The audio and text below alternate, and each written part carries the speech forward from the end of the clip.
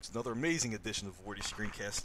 Continuing with nonfiction, today we're going to get into nonfiction reading signposts, things you can look for when reading nonfiction, which will help you, in this case today, make inferences, draw conclusions.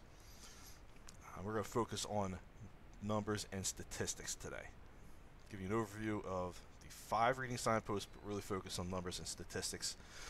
So let's get into it. So here's the signposts we're going to be going over the next cycle or so. Numbers and stats, quoted words, contrasts and contradictions, extreme or absolute language, and word gaps. Alright, so what I want you to do is write down a heading in your notes, continue on after the 3 questions that we have. What surprised you, what's the author think we already knew, and what challenged, changed, or confirmed what I thought I knew. So you're going to continue after that and write down nonfiction reading signposts and label it numbers and statistics. Alright, numbers and stats.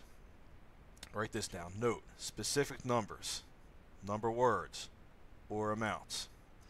Then when you see it, ask yourself, why did the author use these numbers or amounts?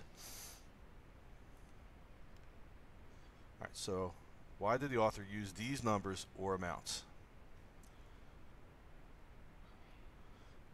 I also want to write this down. When you see a number, it'll help you visualize the writer's point, make an inference, compare and contrast, draw conclusions, or identify any writer bias that might exist. So I want you to write these down too. Alright, for example, we have a couple more we'll do together. This will be the last thing I show you. So from Garana's story by Paige Kent. It says, Garana and her family have lived in their one-room house for 2 years. It's one of thousands of mud brick homes in the Shamshatu Afghan camp. The camp holds about 50,000 Afghan refugees. So let's see, we have a one-room house,